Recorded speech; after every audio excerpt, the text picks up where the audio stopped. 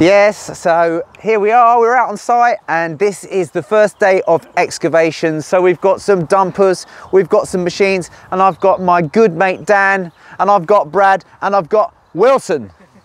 And we do a lot of work together. Dan is all about landscaping, but extremely good at excavations, so groundworks and that sort of stuff. So we're going to get over there. We had a little go yesterday. We had to cut a concrete slab out of the way before we can trench through it. We know that there's a water pipe in the way and a couple of drainage pipes. So as we go today, we're going to have to deal with them. Possibly we'll probably end up going through the water main. That's what normally happens if you're not lucky, but we'll deal with it. We'll fix it. We know how to turn it off. It'll be no big deal. Now we've got to track all of our muck all the way round to the other side. We can't get through that way, the short distance. That's why we've got a couple of dumpers here. We'll use the 1 ton to fill the 3 ton. The 3 ton will then ferry everything off, enabling the machines to keep digging without waiting for the thing to come all the way back. So we're going to get on and get this dug out. We gunned through that yesterday. Yep. Where it was funny because where we started drilling, it was 8 inches thick at the other end. Wow. I put a drill through it before we had the big breaker. Yep. And I was like, oh my God, it's unbelievable. We'd also drilled through in this corner and found that it was about sort of 5 inches thick. So I'm thinking this is potentially, because what this is a footing. Yes. We've got a foundation underneath here, and then someone has decided not to build here for some reason. So I thought this is their oversight. This is actually their oversight, but it's not. It was, in places, it was just a crust a couple of inches thick. It's a whole load of rubbish. We've made it a bit wider here, but that's the line, that's where we pulled a 600 to off of that, if you know what I mean, close to that. So, and this is all going to come out anyway. We'll have it all out anyway. But so what we want to do is, all this hardcore we'll stick in a pile where the dumpers are, because we'll get that probably grabbed, or we might crush it away if we've got some decent, crush it on site if we've got some decent stuff. Then as we start getting to the mucky stuff, which we can spread, we'll track that round down to there. And that'll be pretty good. So I know we've got a water pipe coming underneath here. It's plastic. Okay. And it's basically running under towards this way. So if Brad, let's say Brad was here with your little machine doing a bit of, if someone else is spotting him and just checking. If we can avoid it, brilliant. And if we, I mean, ideally, if we find it, we want to just cut it, dig the trench, and then attach it back. Get over it. And, yeah. And so you can find it the dry way. We'll avoid it. Yeah. Just to try and. There probably might be a bit of foul drainage towards the end here, which is we do need to keep this intact. I've had the manhole cover up, and I've sensed it. I think it actually runs underneath because it's not showing here. There's no soil stack. It must be inside. So they've gone out and they've gone over to the drain. Okay. So hopefully, because that's all we need to watch, Brad, is just like as we're pulling away from here, if someone's got a shovel, just knocking it in until we. I think there is some shingle here. We'll just scratch it off little bit by little bit and see what's underneath. Yeah, and that should be pretty good. And then on the other one around here, Dan, similar sort of thing. I mean, obviously you'll decide which machine you'll put where. You're in charge. Yeah, what's what I bought the little one for up here, really, isn't it? So when we get back near that corner. Yeah. So what we want to do is get this out of the way on the hardcore pile first. We just broke it all up so it was done. Yeah. And then we'll I'll get rid of this loo, get this off, because this is the line of the trench, and we'll set this out. I've identified where that oil pipeline is. Yeah, we saw that last night, that's perfect. So, and it's out of the way of our trench, because we're coming along, and then we're literally returning through here. So, yeah, this is probably going to be the trickiest one. Down under that and leave it live, maybe? Might be able to, yeah. Yeah, it's not deep. No. I mean, I think the invert's naff, and but it'd be nice if we can leave it going. I mean, I reckon I think it just literally goes off in that direction. Perfect. From memory. So maybe a tunnel under and leave it. Yeah. Or if we pull it out, put it back later, I can sort all that out. So I've got loads of fittings and bits and pieces if we need them, Perfect. And I can cobble this back together afterwards and just stick it over into the manhole. So, but that doesn't affect us today anyway. Well, it might be worth, Brad, moving the hardcore with the bigger machine first. Just get that in the dumper. Yeah. Come across that soil there. So you try and squeeze between that and the patio, and we've got a couple of balls with us. So we can... Wicked. Little cover in there. Yeah, that is going to become obsolete. That is, Brad. It's actually on the line. If what we've got here is when this trench comes through, hits this footing, then the building comes along, and then it trenches back through here to meet that trench. And this is just a basic rectangle. Okay, so that is going to be in the line of fire. Yep. This is one we put in when we did the garden room. This is the one that's live to the garden room, and at the moment. So this one is picked up into here. Okay. And when we get that out of the way, we'll cobble the other ones back together just to keep them temporarily on, but over the, in the footing sort of thing. But that can come out. It's no problem, because everything, even the kitchen sink, will temporarily just divert that out the way. It can go into a water butt for a little while, and then we can get rid of it. So okay, Cush D. All right. Sweet. So we'll have a little go, won't we? And coffees and teas first. That's the first job. So. That's the first job. All right. Sounds like a plan.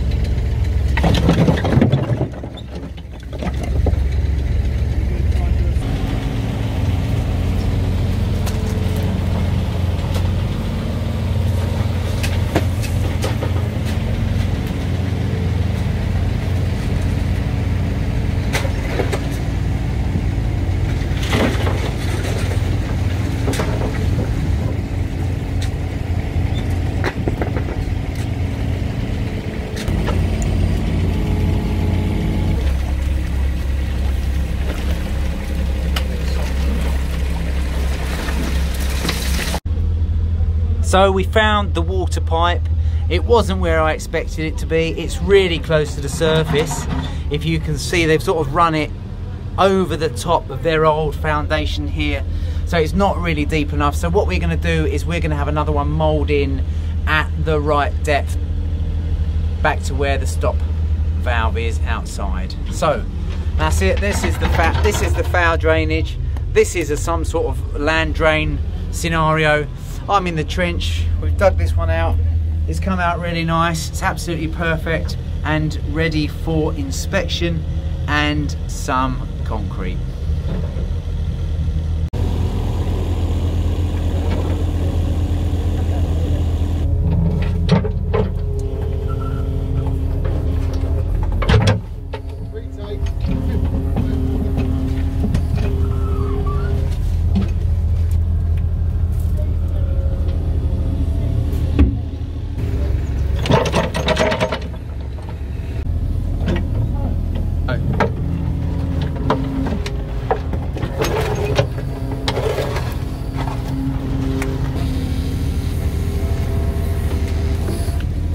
As we were undertaking the excavations, I started noticing that the ground was not that brilliant, and I had to make a decision about what we should do leaving the trenches in case it rained. And I took the decision to shutter the trenches.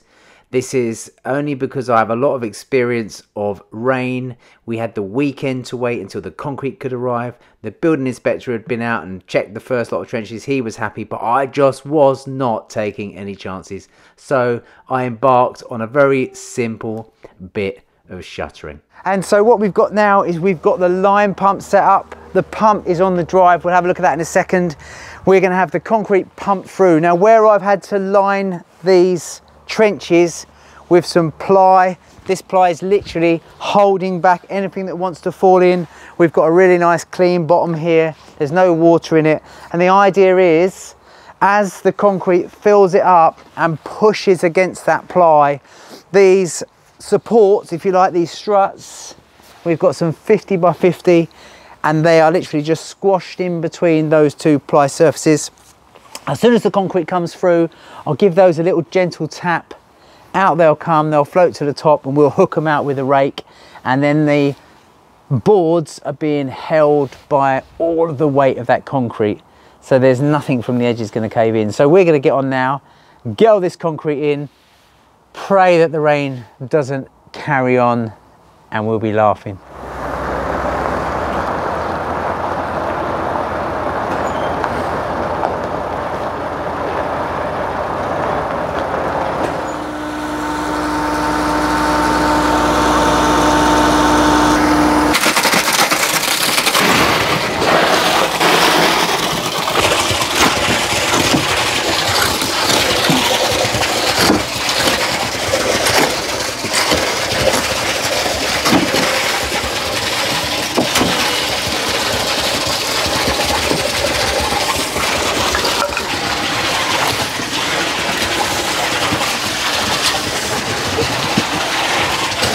What a nice bit of gear.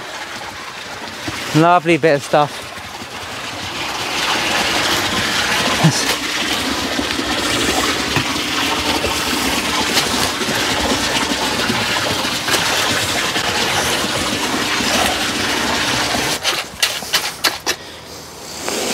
I think that will be good.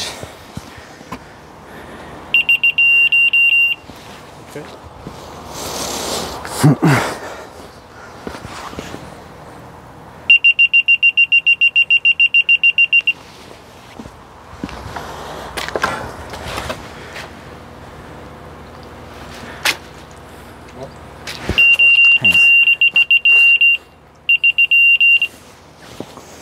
Now that is perfect. Yeah, perfect. So now we'll just clean a bit of that trench there and we'll start there.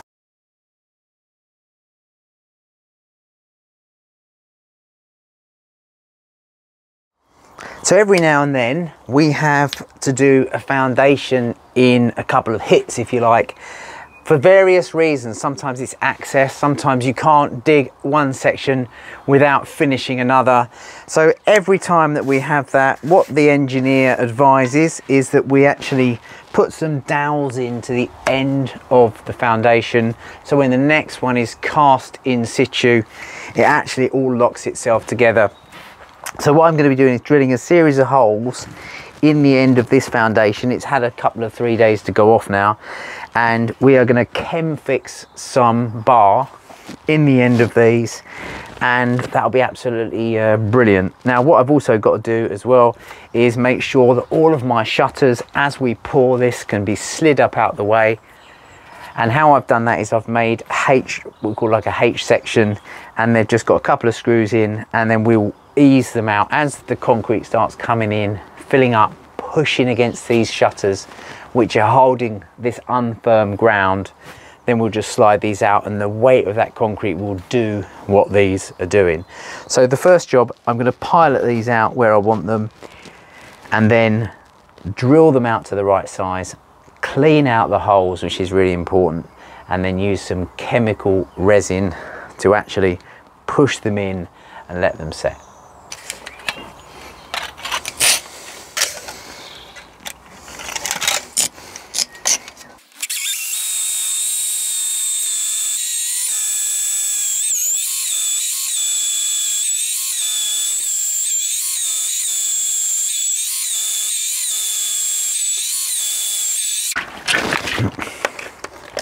So I'm starting with a small drill bit, and eventually I'm going to get up to something a little bit bigger. Now the idea is that we clear out these holes completely, no dust, and then we will drill them slightly bigger than the rebar that we're putting in, and that means that when we put the chem fix in, we turn the bar in and it's all oozes out, and that sets it. So we're going to pilot them first. I'm going to put 5 pins in here. Now you can cast the pins in before, but when we come to excavate, it's really tricky. You can't get a machine in that easily without hitting the bars, so I prefer to do them afterwards by, as you see here, drilling and gluing.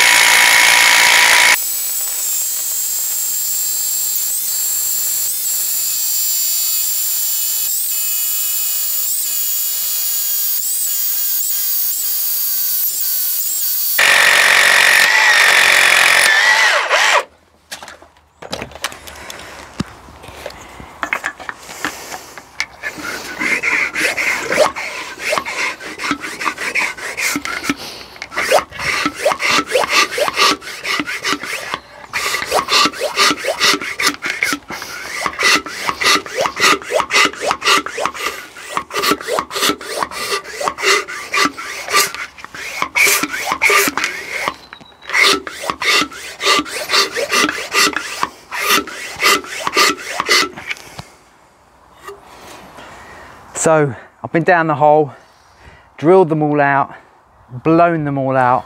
Now I'm going to cut some rebar and then we're going to use the resin to set the rebar in place, and it will be lovely.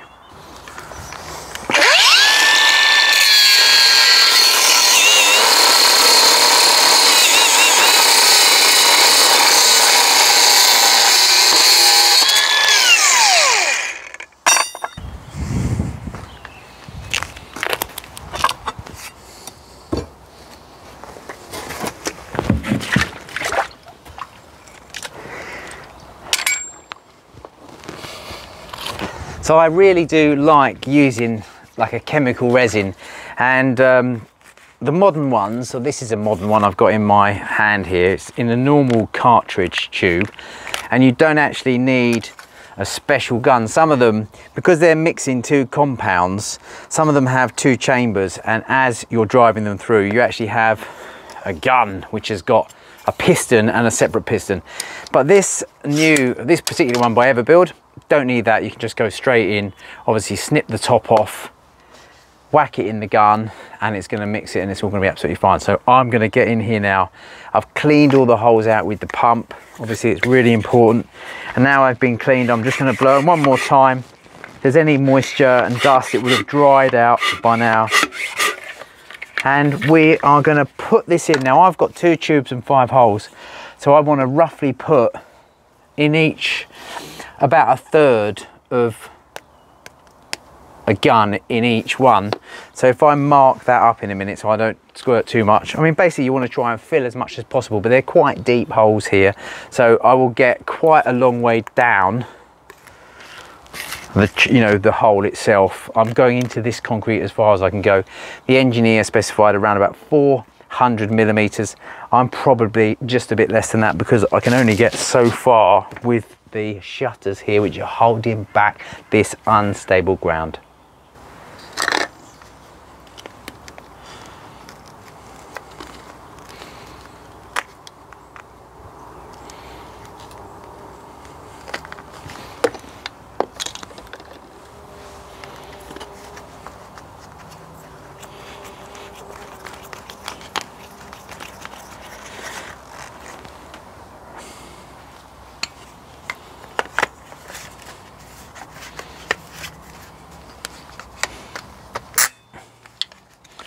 Now the idea is you want to get a little bit squeezed out, because as it mixes, I just squeeze a bit onto here, it's going to change colour.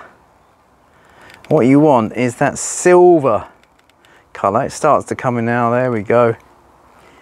There we go. So that's the 2 compounds mixed. Now we're ready. So you fill the holes up, and then you're going to be turning in your rebar into all that lovely chemical, getting all the air out, and that is going to go rock solid. And then we'll just clean off all the excess around them, and it'll be rock solid. So we're going to get a bit of gear coming in. Here it comes, I can feel it. I can feel it. There we go. It's getting closer and closer. There's some sort of jam on there. Might be grease. Grease, yeah. Well, that's all right. I don't like jam. I've got a joke about jam and marmalade. I was about to say the same thing. I'll tell you it later. Yeah, but it's not for a family show, unfortunately.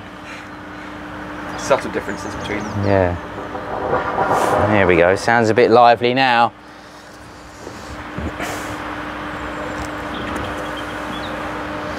We'll put about 200 mil in the bottom, just up to the bottom, to near where the shut. Here we go. Here where the shutters go. Just mind your eyes for a second. Yeah, it's here.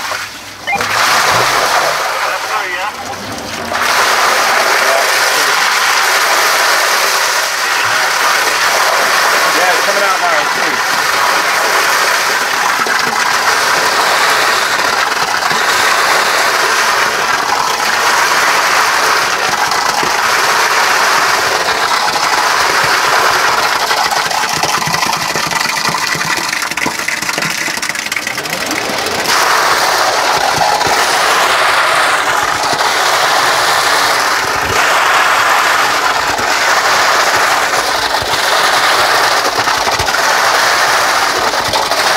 Right. That was the lowest one, isn't it?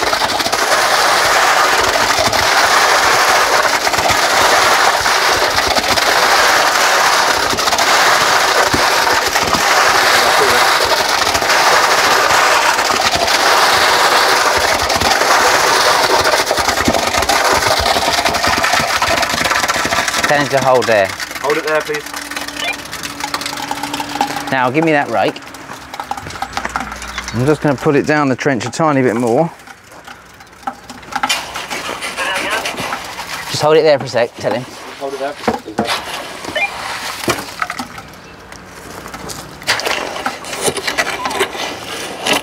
Oh, that's a bit wet, that there. Yeah, that's right. Right. Now, if we pull out the first couple, yep. So I'll come around your side.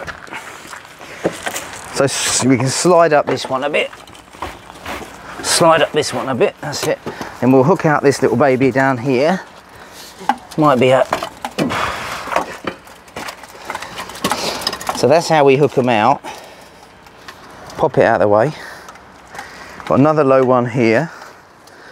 Again, we'll hook that out.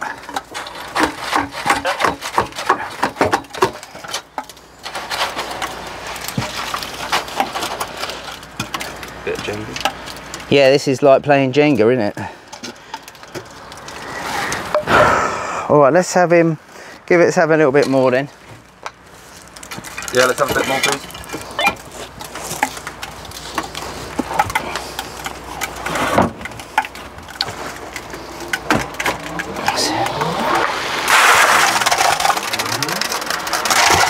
You got that?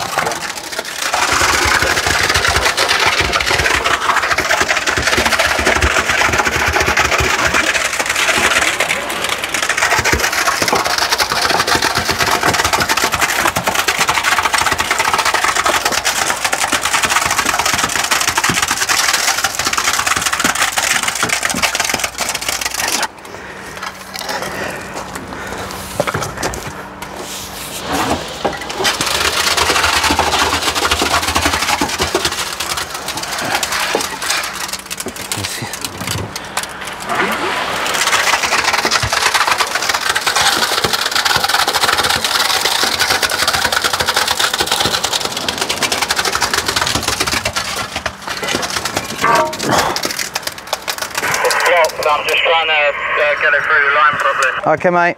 Oh. Okay, mate. Cheers.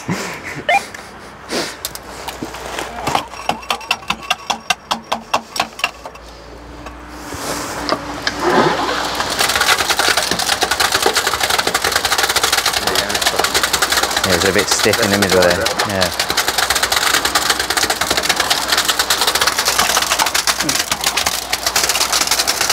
They'll start pulling up the other shutter in a minute.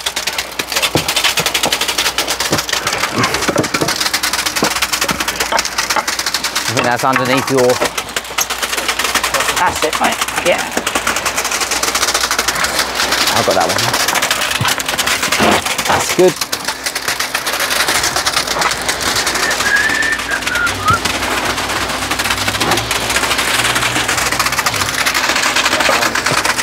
Yeah.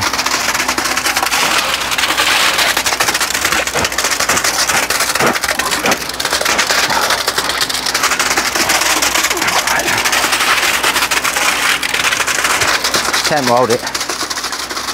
Hold it there, please, mate.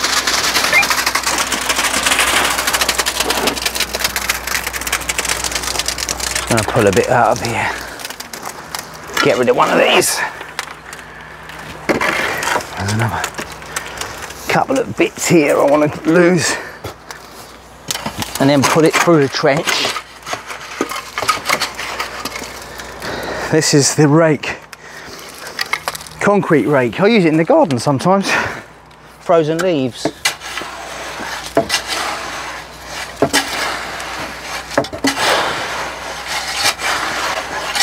It's a myth that people think that concrete levels itself. And that's a myth.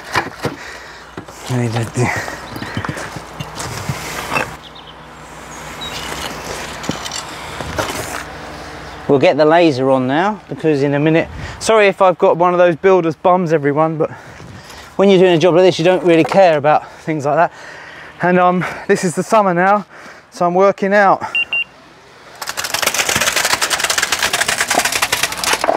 Got miles to go yet, haven't we?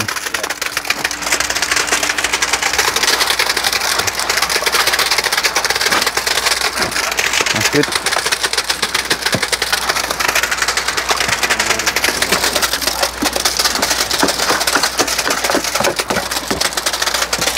Oh, I can reach it now.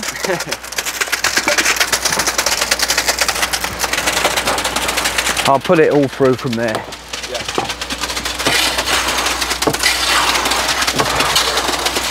A beautifully shuttered foundation. And then the weight of the concrete was obviously now doing the job of the sticks, which is what you want, boys.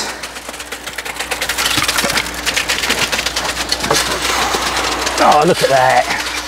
So satisfying, isn't it?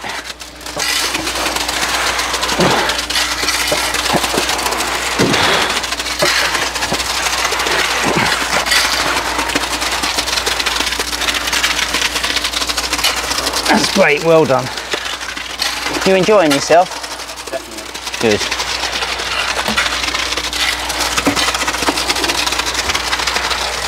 Beautiful day. Hey? Beautiful day. It is, mate. No, and the concrete is beautiful. Look at that. No, you're right. We wait till we're nearly there. I reckon. Not far off.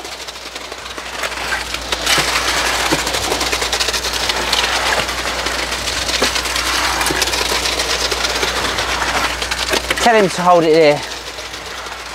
Hold it there, please, mate. Let's have our shutters all the way out now. And put them out of the way here. Reuse them for another day.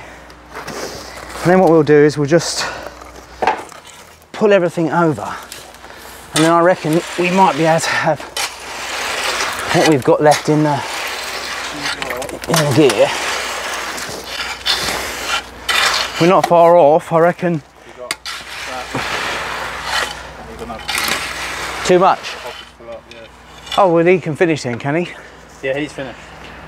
Great. I mean, like, you won't miss none of from him, but... No. You can... pump my bucket down, that'll fill that up. And then I'll have to blow out. Unless you want to put it on here. Yeah, it's fine, mate, yeah. That's no problem at all. We've got probably an inch or two to go here, Tom. I've got this. Cool. Cool. Alright, I'll pump the hopper down, then I'll start getting the... Magic, mate. Do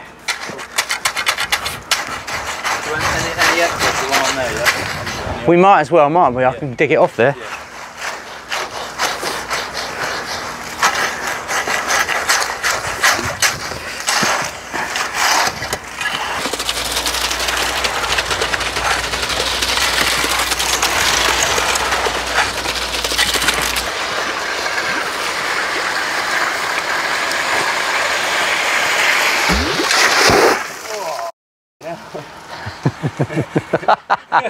Lovely job.